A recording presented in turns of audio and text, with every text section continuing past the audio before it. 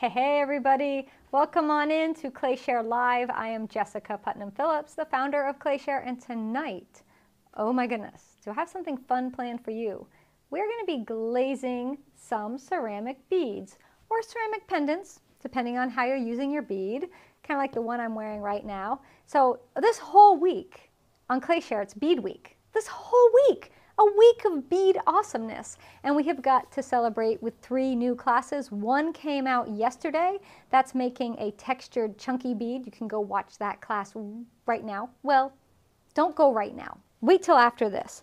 So I'm going to teach you how to make these in that class, these textured chunky beads, and you can turn them into pendants by themselves or use them as a bead accent. So I'll be glazing some of those. As you can tell, I've got a basket of beads right here. And then tomorrow we have another bead class. It's the cannoli bead. I love this bead. Oh my goodness. Let me just give you a peek, a sneaky peeky at this one right here. So I'll show you that in tomorrow's class. And then on Friday, saving the best for last, the teardrop pendant. And I've got a bunch of them here that still need glazing. So in all of the bead classes that I have this week they show you how to make the bead. I show you how to glaze the bead, how to fire the bead, and then the finished result. So that's a whole complete circle. It's not a class where I'm going to show you how to make a bead and then send you on your own. Good luck. Have fun figuring the rest out. No, I show you the whole thing. I even show you how to glaze them, but I thought it would be fun to do a little bead glazing tutorial because you might be making beads on your own and you might struggle with the glazing part. So I thought I'd make it a little easy. So hi everybody, welcome, welcome, welcome. See everybody's tuning in. We got folks on Instagram, we got the folks on clayshare.com, folks on YouTube, folks on Facebook, folks on Apple TV, Amazon Fire TV, on Roku, Vimeo.com, you're all there. Hi folks, welcome on in. So this is a fun kind of sister class for all of the bead classes. And if you want more jewelry classes, well, I have got an aromatherapy pendant class. So if you ever wanted to know more about aromatherapy, because I explain different essential oils that you should use for aromatherapy and how to use that in that class. I also have a textured pendant class that's this one right here. So you can learn how to make one of these. And then I have a super duper cute earring. Make your own clay earrings. So here's some little ones. I've got some bigger ones here, so I basically give you the start and you run with it. I should have worn these tonight. These are super cute. And because if you're going to make all this jewelry, you need to have a place to put this jewelry. This earring holder right here, I show you how to make one of these in the earring holder class.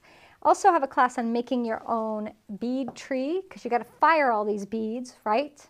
So I have a class on that that'll help you with that. I think that's all I have right now for jewelry classes, but there might be extras hidden in there that I can't think of right now.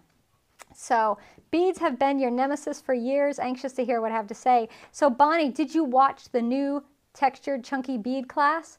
Because I have to tell you, if you haven't yet, that is bead making 101. It's the easiest way to make a textured bead that looks professional and is just super cute. Here's one that I had from the class. Show the folks on Instagram. Look how cute that bead is. And you guys can see it too. So this is one from the class, plus, well, I've got a few more. They all look pretty spectacular. And so I really like to put a lot of texture in my beads. You don't have to, but I figure it's nice to have all of that change in surface to catch our glazes. So if we're going to put texture in our beads, we want to make sure the glazes we use are going to work with all that texture, right? So you want to look at translucent glazes, like transparent glazes. The Celadon line from Amico or a traditional Celadon is great as well. My Oribe, a lot of people like to use the Potter's Choice line. This is one of those. I love that. It's a really pretty bead. And you can also stain them with either underglaze or an interactive pigment or an oxide, and then put a glaze on top, and then that creates this depth and it catches the texture and really highlights it. That's what I did with this one here. So let me show you guys. So this the one I'm showing the folks on Instagram is Autumn Foliage. The other dark one is Indigo. These are from Georgie Ceramic. Let me get this one for you. Look at that bead. This one's gorgeous. I don't know if you can, folks on Instagram are getting the view. If you guys can get the view, you seeing that? It's metallic, it's beautiful. I love it, it's fabulous. So yeah, so we have a new jewelry category. If you go to clayshare.com or watching on the app, scroll down and all these jewelry classes will appear there. The textured chunky bead was out yesterday, and then we have one tomorrow, one Friday. So bead week. So let's grab some beads. Now these are all beads I made using my own stamps that I made, and you remember a few months ago we made stamps together.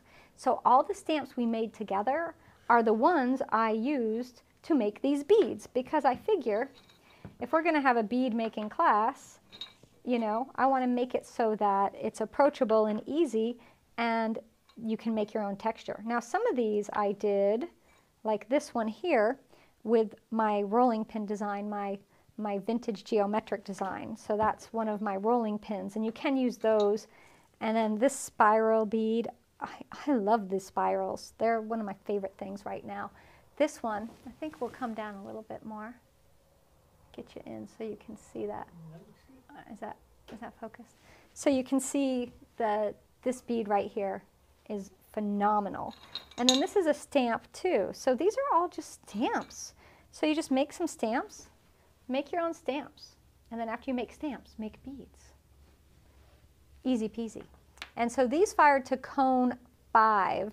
And Peggy says she watched the new bead class. It's wonderful. She loves making beads. She has a ton of bisque beads sitting around your studio, so now you're going to glaze.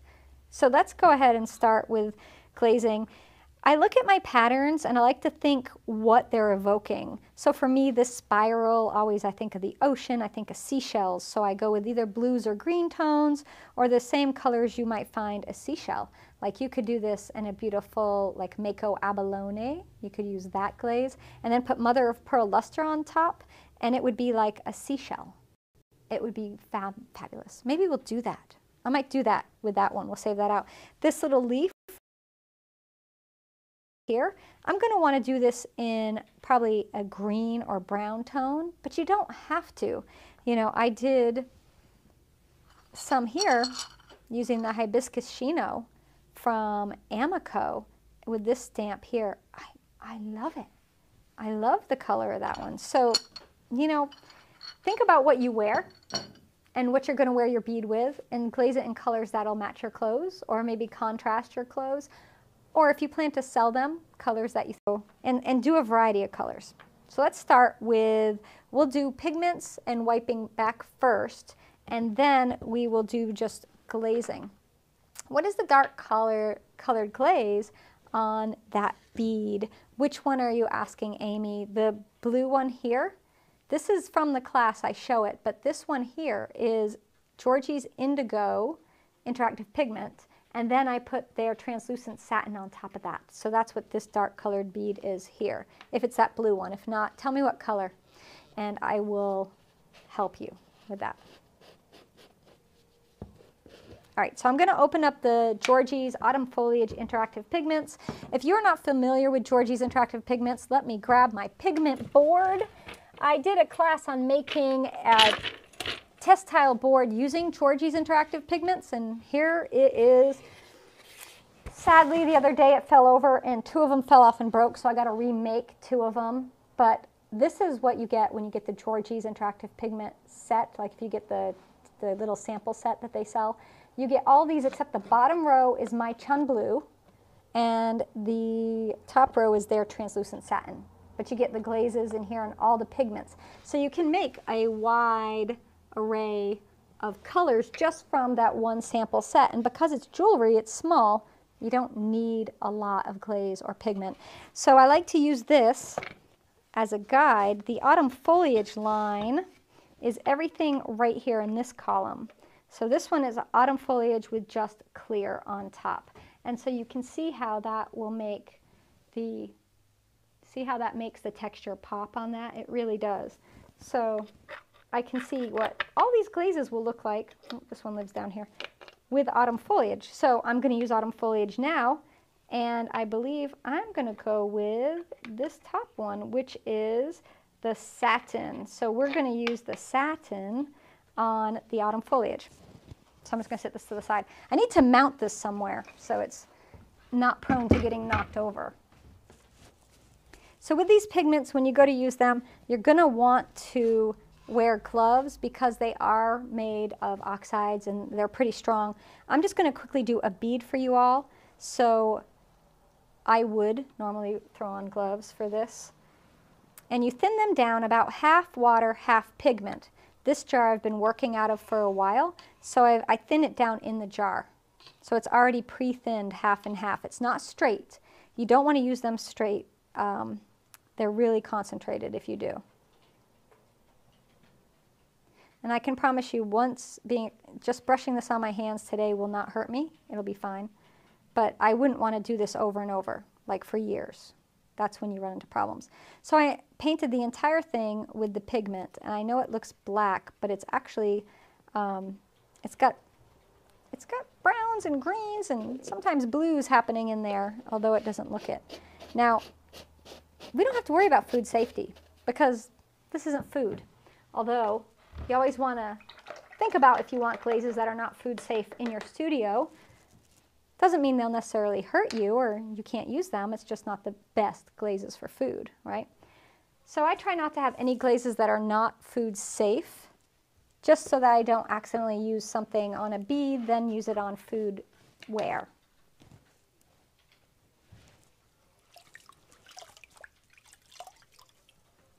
All right, so if you're unfamiliar with Georgie's ceramic, go to georgies.com. Write that down for later. Go to georgies.com. And you can find out more about their interactive pigment set. But I'm just going to wipe back the excess. And it'll look like I'm wiping a lot away, but in fact, a lot is staying. Because the clay is porous, it's been bisque fired, so it's already absorbed a lot of these pigments.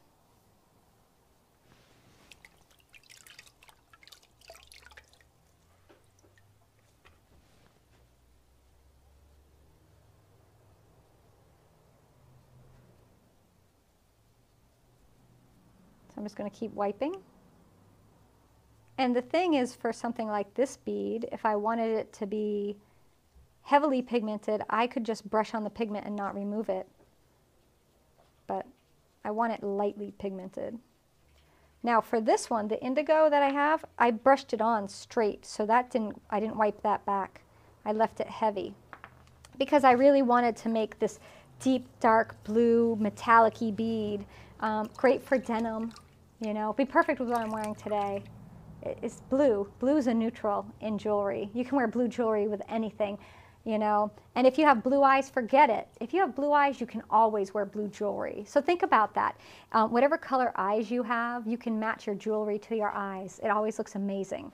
So if people are like, but that glaze, those earrings don't match, and you'd be like, they match my eyes, that's what matters.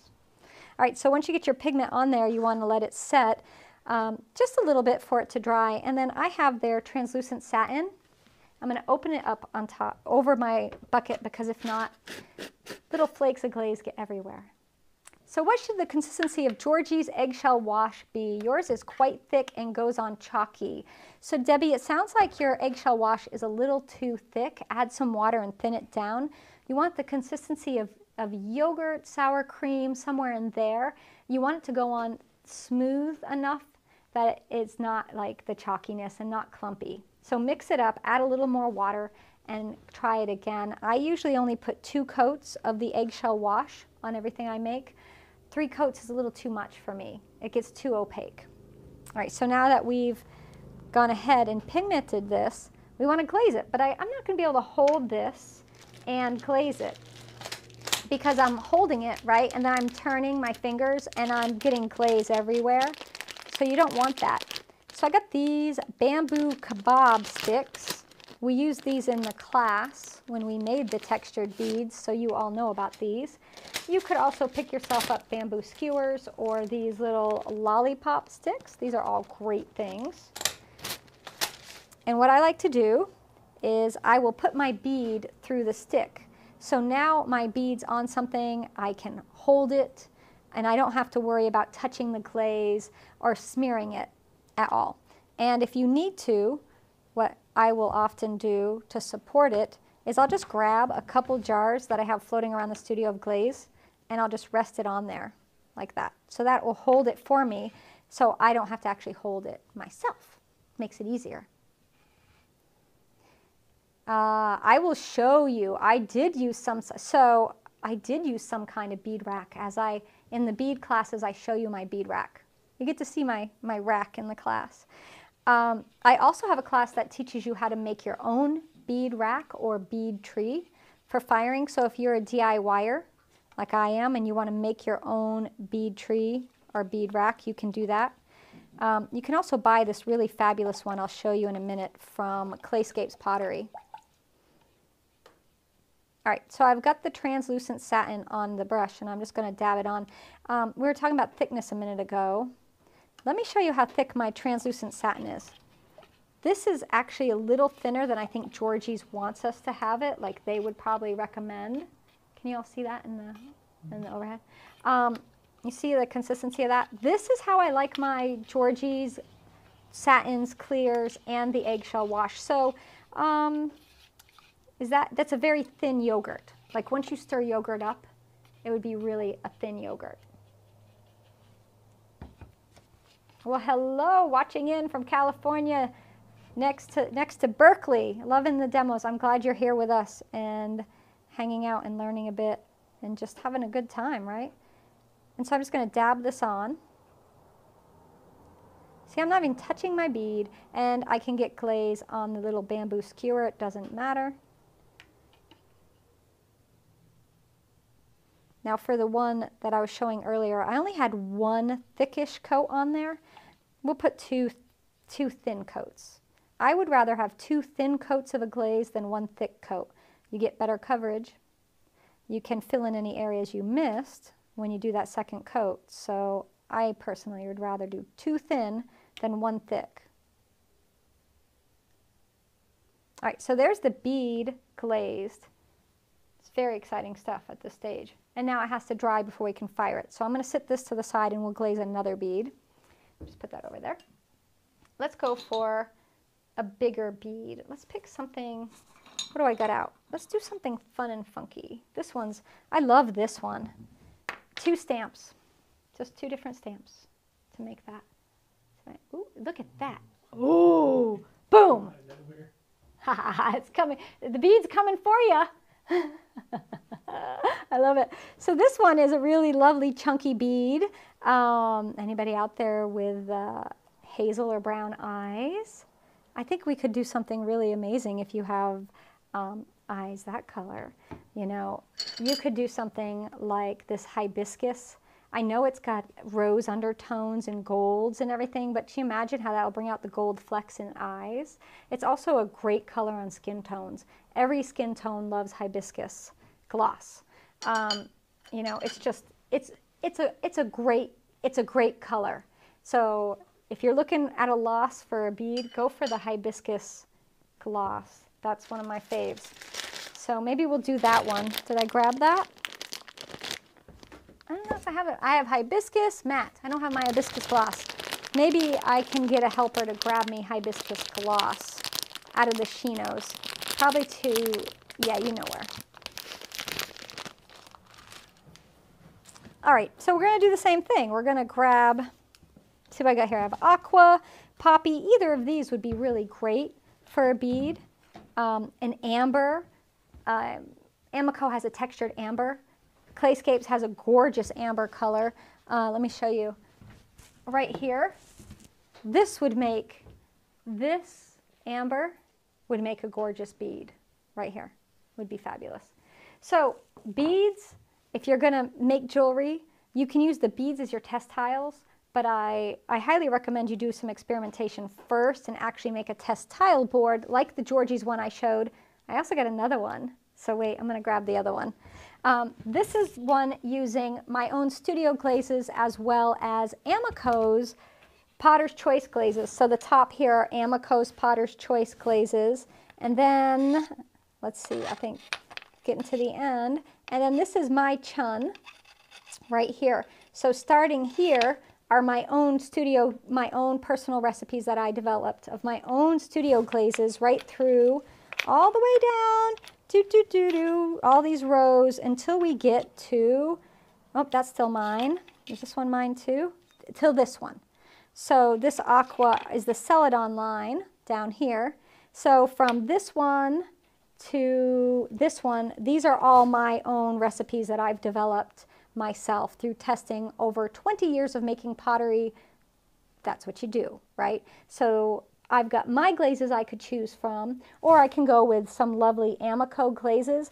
These are my favorites for beads. These are the colors I have found that work really well on jewelry. They work great together, and they work great on most people's skin tones, which is important, and with clothes, because we wear clothes and we want our jewelry to match our clothes. Funny, I know.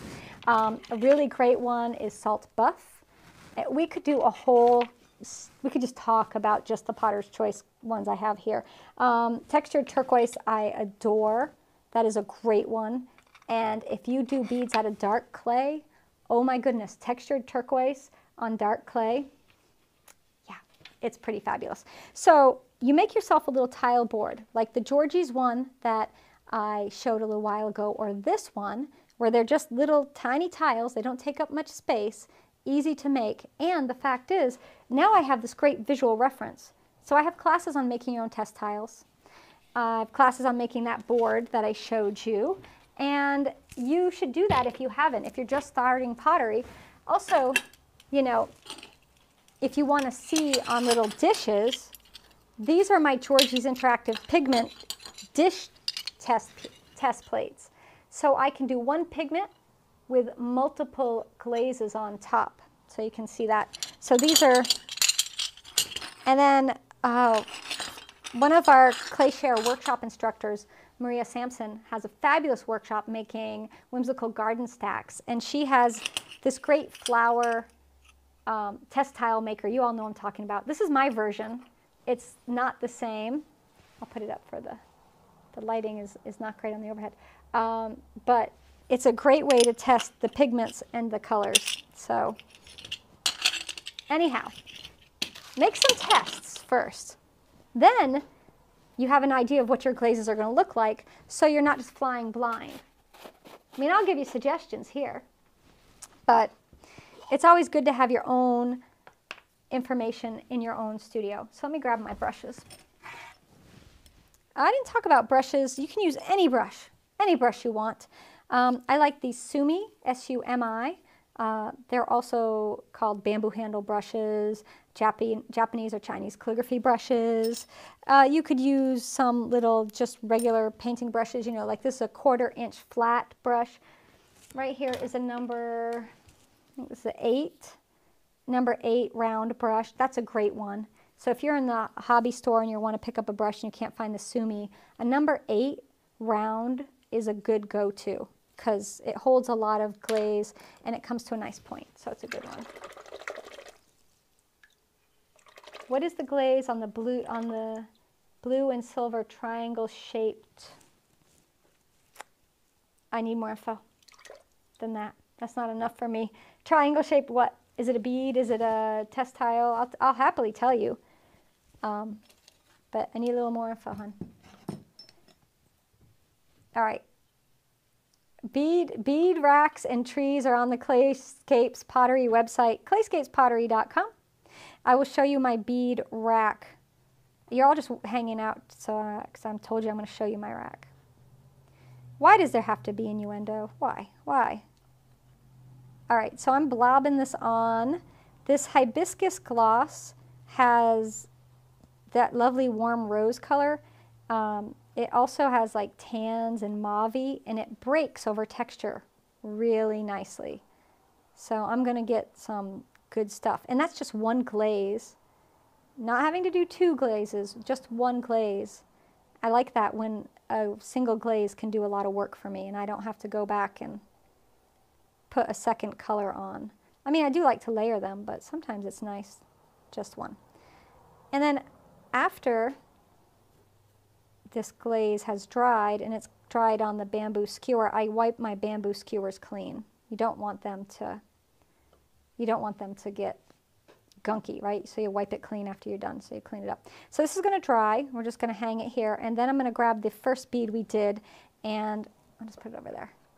And I'll show you my bead tree. I'll show you my bead rack. So things you fire beads on are called bead trees or bead racks. Trees because they have little things sticking off them like branches, but they don't really look like a tree, so it might not make sense. So this is my bead tree slash bead rack that I have. Clayscapes Pottery sells them. Now you can make your own. You can make your own very simply with some nichrome rods. So that's nickel chromium, that's what this is here. And it's made of a high temp material that can fire to, this one goes to cone 5, 6, but you can get it all the way up to cone 10, 11, or 12, depending on the rating. So when you're buying your nichrome rods or wire, check to make sure what the rating is for firing temperature. It should be on there. And cone 5 is 2167 Fahrenheit, just so you know. And you want to have rods or wires that will at least go to that. So all you do is you take and place your little bead tower parts in the kiln, and then you thread your beads.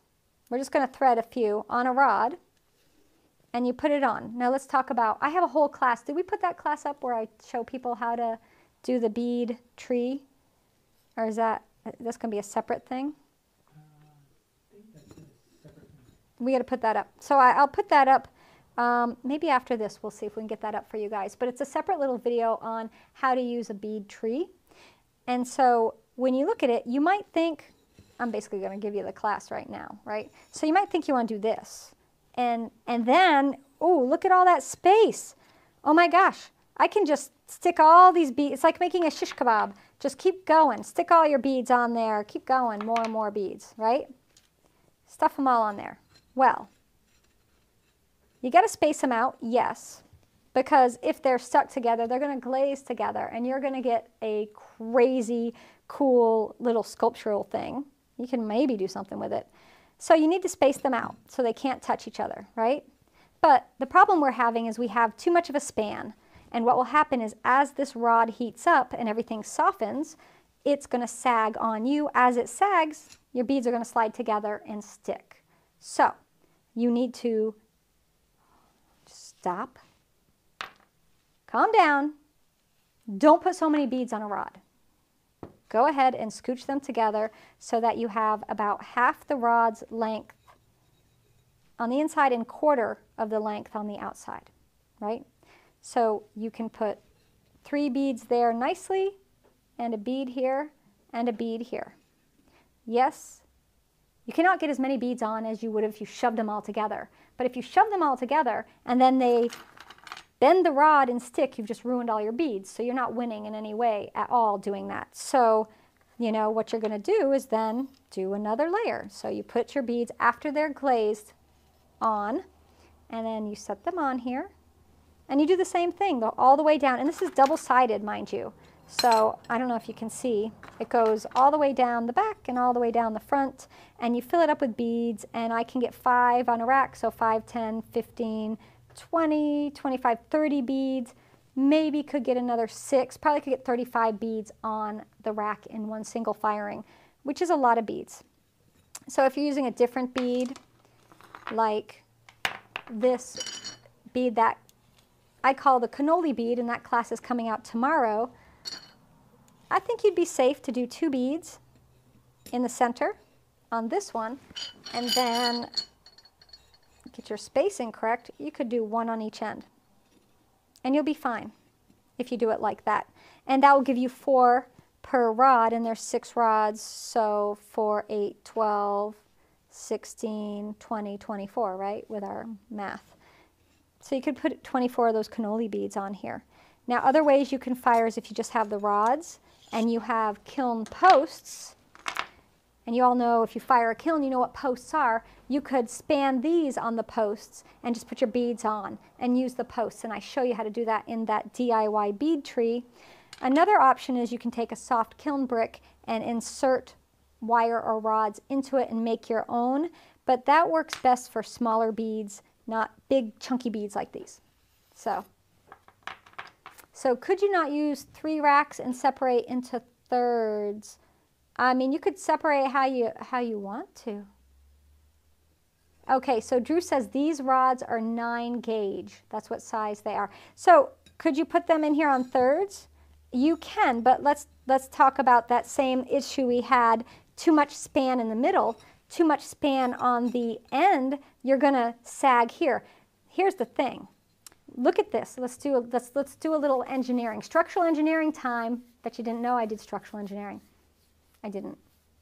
Not at all. But we're going to pretend I'm an engineer because this is true.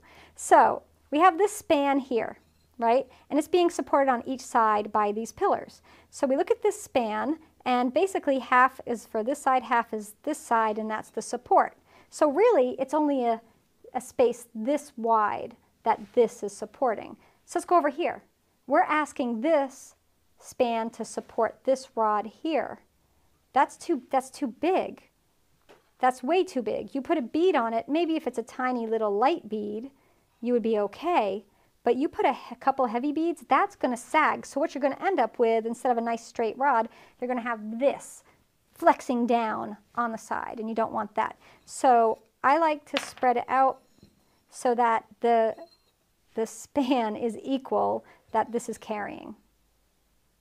And I did tell you I'm not a structural engineer. Don't ask me to build bridges. I can't do that. But I can ID them. Anyhow, that's another story for another life, right? All right, so I would do them approximately like a little more out. This right here, and you put your beads on it, you fire it. Again, you put your towers in the kiln first, load your beads up, start with the bottom and work your way up on each side, and then go. Then just fire it. When you're done, what will happen is, because there's glaze on the inside of your bead, it might stick a little. If you do, you just twist it off and it comes off and it's not a problem.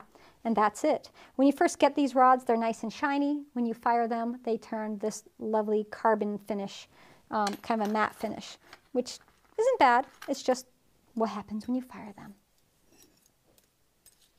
So how do you test the wire rods to find out what cone they go to? Michelle, when you purchase them, it will say, the only way you could test is to fire them until they bend and then are no longer usable. So you want to make sure when you purchase them, you read all the information on the packaging that wherever you're getting them from, your supplier puts out there. I do know these from Clayscapes Pottery go to cone 5/6. Well, they go to 6 in their studio. They go to 5 in mine, because that's what I fire. So this is what I do when I have a bead that needs to hang. The other option is, and I don't have any kiln stilts here, is if you make a big bead, kind of like this here, I fired it on a kiln stilt, which is a 3-prong little, made of a ceramic material, refractory ceramic material that has the little nichrome rods in it, and it just supports it like that in the kiln. And then when you pop it off, you might have 3 little bumps. You just sand them lightly, and it's fine. So you can glaze the back of things. Your other option, don't even put glaze on it at all. Just leave them bare like I did with these teardrop pendants. So you don't have to glaze them if you don't want to. You just leave them nude, in the nude. And then you just fire them like this on your kiln shelf. So honestly, if you sand this down, and especially if you use a dark clay, it's going to look amazing. So you're not going to have any issues at all. You bent one of your wires when you hung spoons on it, and you spaced the towers too far apart. Yes, so you'll have to get a new wire. It happens. You need to make sure that the spacing is right, because if you're asking that to carry too much weight, it will sag. It's like bridges. Oh, I keep saying that. And Michelle, you got yours used. Buying used nichrome wire and bead trees, I would safely say you can use it as low fire. You can test it at cone 5/6 with a piece you're not in love with, but it might all melt and you might have all your wire sagged. Then you know it was low fire, but now it's no good to you. So you have to buy a new one. So you got some choices.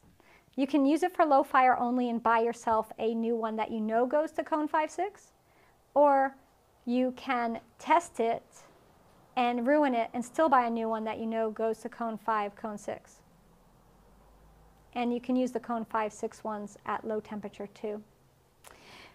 Yeah, if it's used, I would not, unless you know for sure from the person, or you can see on the packaging the manufacturer's information and find their website and find the product and find out there what it goes to, I would then not risk firing it with hotter than low fire. All right, we're going to do more textures. More texture time. Here's another chunky bead. Ooh, that's a fun one. I don't know what I used this. I used the back of a brush for the back. I'm not sure why. I guess I wanted to press it in. But we're going to do some more staining. And I thought we would stain with some underglaze. So we're going to use the cherry. Actually, no, we're going to use the cherry blossom, and we're going to use the carmine. So the carmine is from Speedball Art, and they make underglazes. They also make a great cone 5, 6 clear glaze. I love it. I love it to pieces.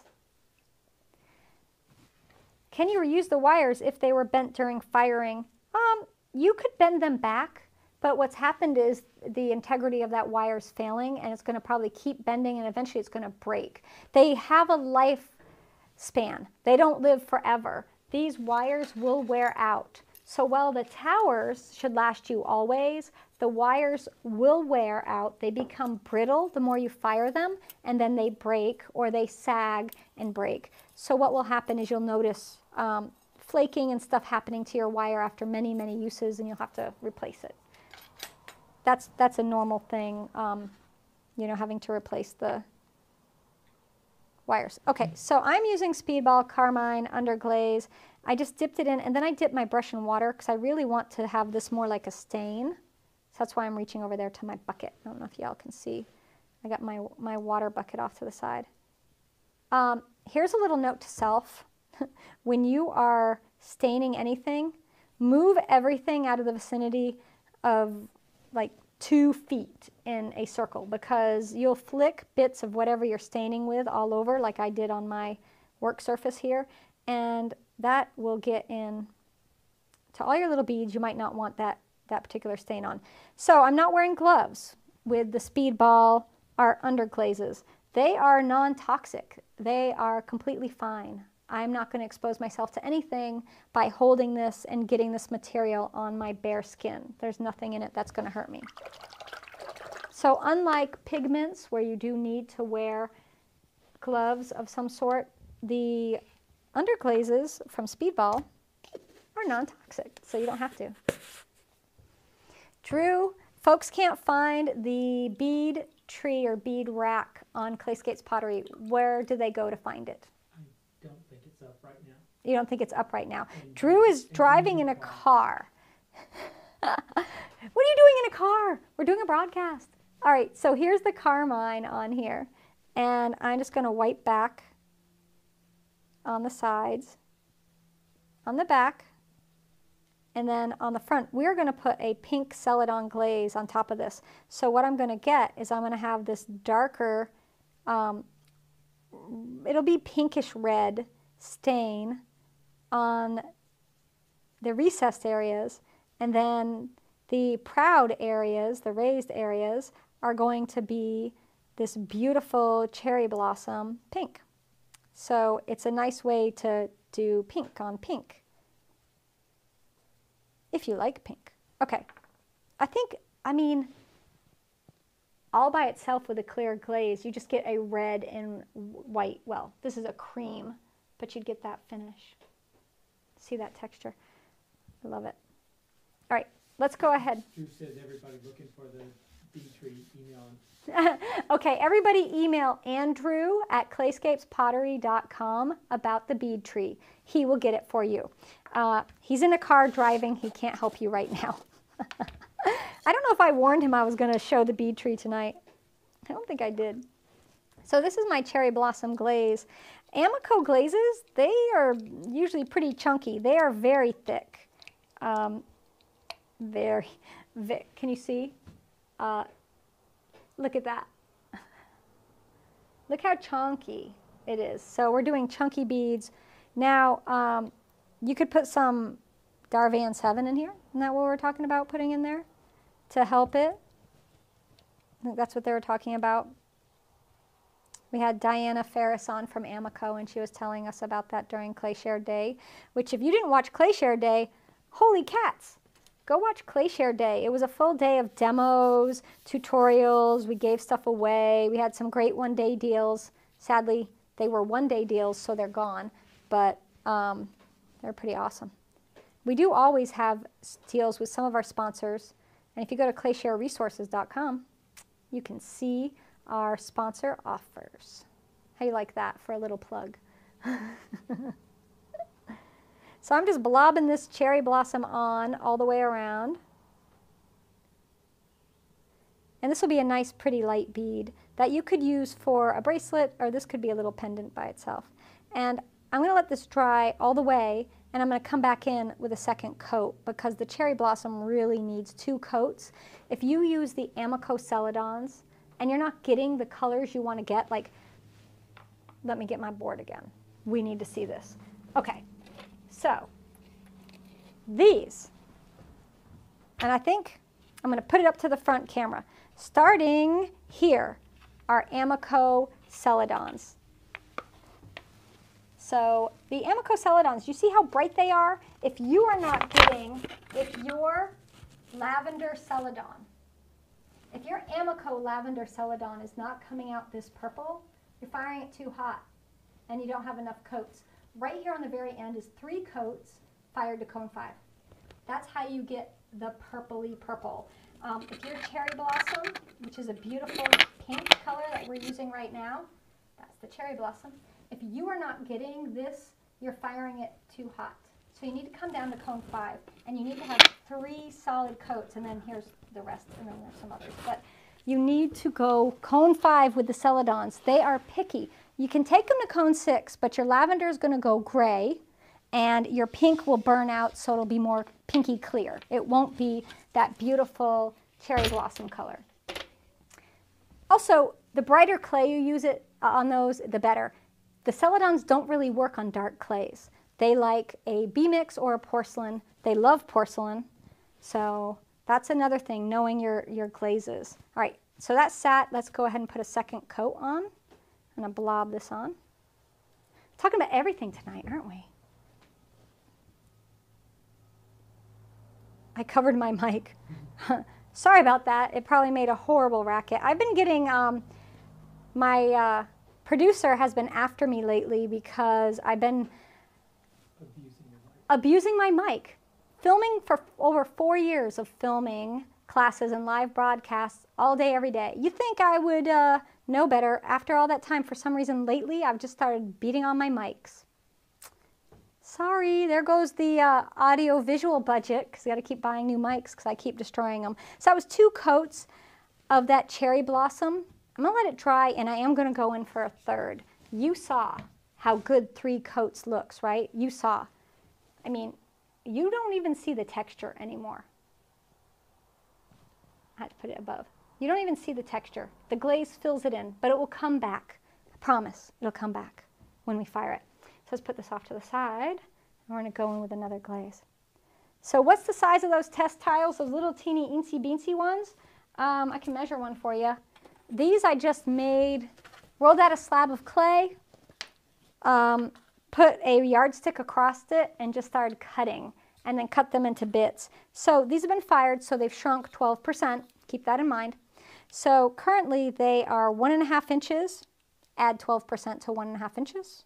And this one is 1.25 inches. So add 12% to 1.25 inches, and you'll get what they were when I started. So they were, and I made them all at the same time to fit this board, knowing I was going to put a certain amount of test tiles on that board and spacing and everything for that. But that's what we talked about in my test tile class. All right, more beads, more bead time. Let's get more.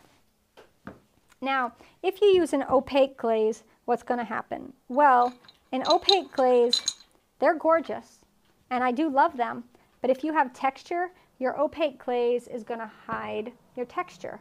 And then sadly, you know, it's not really going to show. Let's do one where we layer 2 colors on top. And so the pendant that I'm wearing right now, which is around my neck, I'm showing the Instagram folks. Can you see the blue? Can I, let me see if I can come in. Can I get it? Hi, everybody. Look at that. You see the blue? So this is Amico Obsidian 2 coats, and then Amico Indigo Float 2 coats.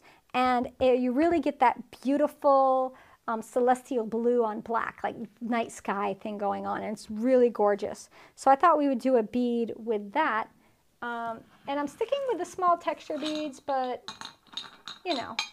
Ooh, let's do this one. That's a nice swirly one.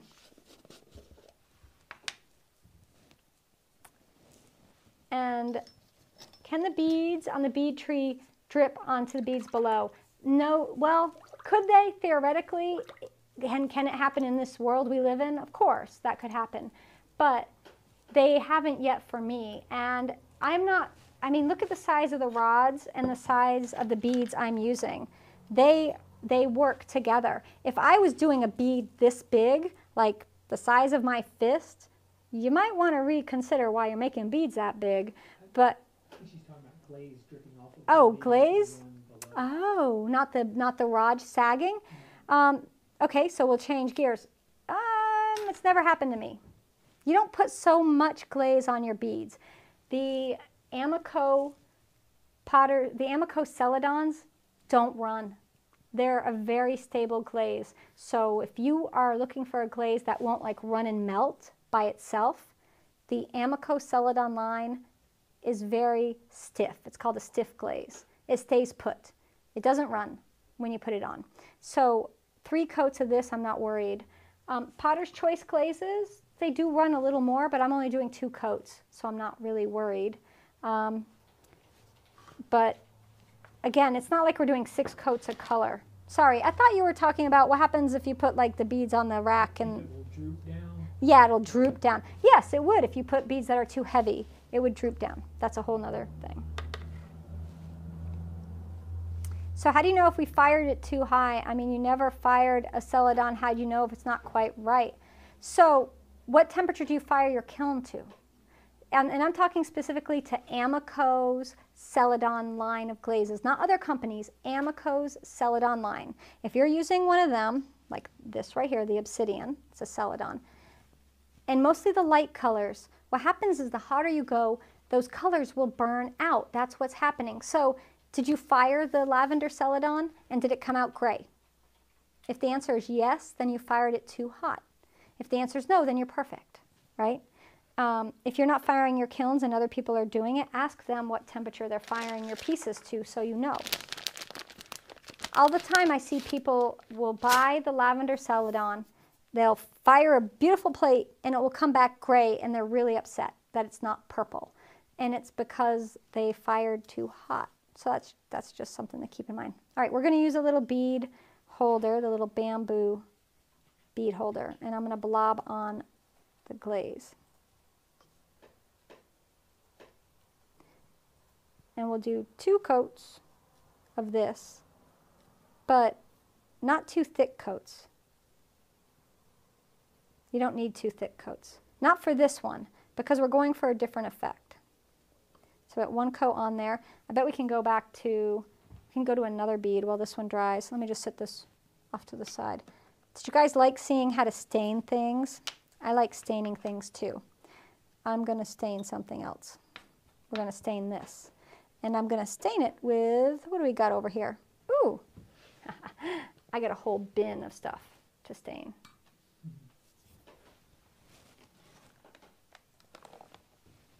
All right, I have the Georgie's.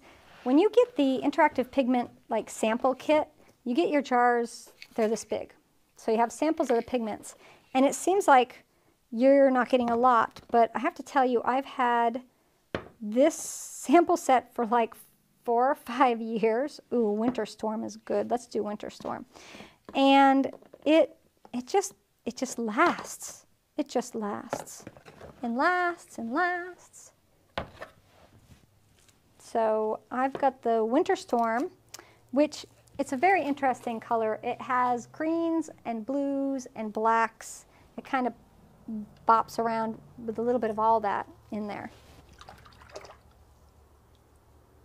So if you fire it and it's not bright enough, can you add another layer and refire it? You can, but it might not be brighter because those colors that are underneath it are already dulled, and you're putting a little bit brighter, one little bit brighter layer on top of a bunch of dull layers.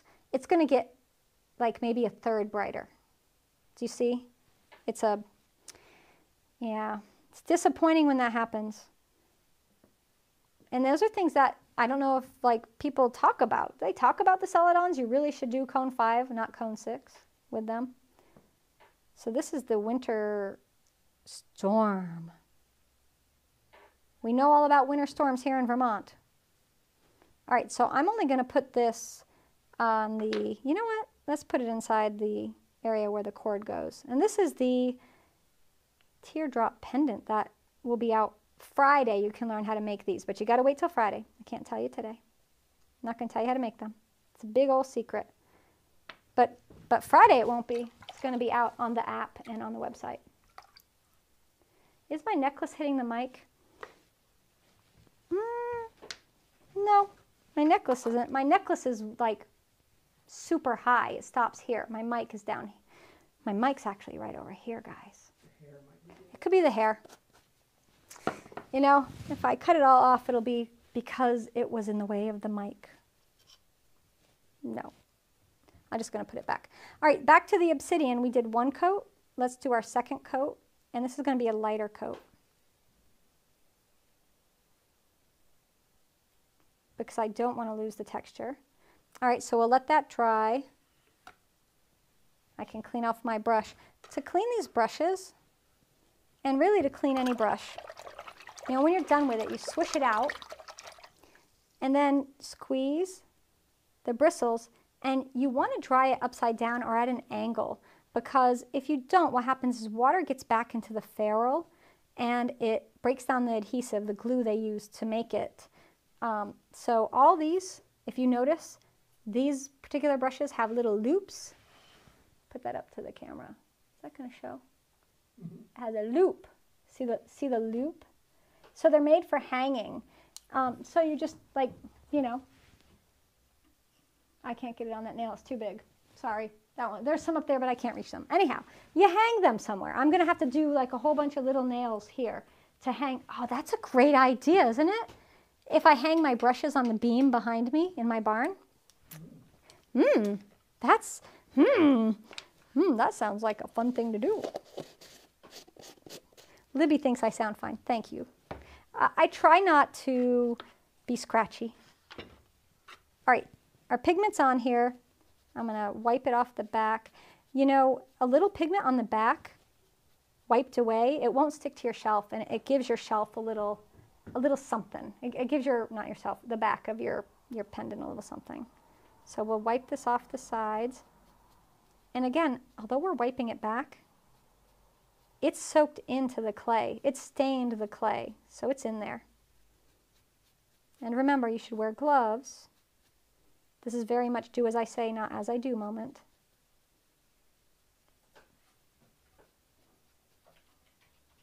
And then we'll wipe down here. So I want the leaf part to really stand out. See how we can really see that texture? Witness cones. Right, so I always, if you've watched my kiln openings and you've heard me talk about firing, I always use witness cones. That's how you know what temperature your kiln's going to. Without the witness cone, you do not have a true record of what your kiln got to temperature-wise. You know, the little readout might tell you one thing, but the actuality of heat work, which is temperature plus time, so you need to know the heat work and what happened in your kiln. It can actually be a cone 5 kiln that actually got hotter than a cone 6 kiln. What? Yes, if you don't have witness cones and your kiln fired to a programmed cone 5, it could be hotter than somebody who fired to cone 6. And I talk about that in why you should use your own pyrometric cones and how to make your own cone packs. So here's, look at that sweet little texture. I am going to do something a little different. I am going to use an Amico Celadon glaze on 4 minutes. How does this time go by so fast? I'm going to use the Aqua Celadon on the interactive pigment. I love Aqua Celadon. It is a beautiful aqua color. It is actually this color here. You all see this color? Isn't that beautiful?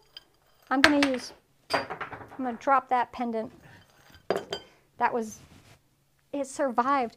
Oh my gosh, thank God. I just realized. This is my daughter's. This is the one I made for her, and I made a batch of pendants. She came out to the studio. She picked out her favorite, and I just dropped it. Good thing she doesn't watch my broadcasts. I'd be in so much trouble. You all don't have any idea. Well, if you have daughters, you have an idea. All right, so on top of that, we're just going to brush on the aqua glaze, and I will do 2 coats of the aqua, maybe 3. We'll see.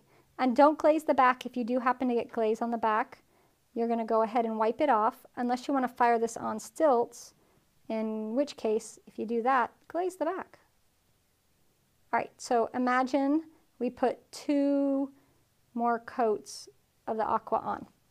So I've showed you different ways to glaze beads. I will fire these and we'll have glaze results. I will share them first Monday morning in Good Morning ClayShare for my premium members. You all get everything first, and then everybody else here will get to see it next Wednesday when we do our live broadcast next Wednesday at 5 o'clock. All right. Heart failure over dropping the pendant, yes. Especially when you make it for somebody else, right? Whew. All right, so my premium members, what are we doing next? Yeah, we're gonna make this lemon plate. And this is only for premium members of ClayShare. And if you're not a premium member of ClayShare yet, go to clayshare.com, sign up for our free 7-day trial. It's $9.99 a month. That's it, $9.99. It's been that price for 4 years. We have never raised our prices because we want to make ceramic learning affordable and fun, right? So, not saying we won't eventually raise our prices, because maybe, but right now, it's not. So if you sign up, you get grandfathered in. How do you like that? So we're going to be making this. If you can't watch it live, don't worry. It'll be recorded and available as a replay later, so you all who are watching this on a replay that want to watch this as well, it'll be there. All right, that's what I got for you all. Check out the textured chunky bead class on clayshare.com. That's available today. Tomorrow, we're going to be putting up the cannoli or roll-up bead class, and then Friday, this one right here, the teardrop pendant is going up. And we also have that new jewelry category full of other jewelry making classes if you want to learn how to make your own ceramic jewelry. All right, everybody, take care, be well, and I will see you next week to make some more pottery here in the ClayShare studio.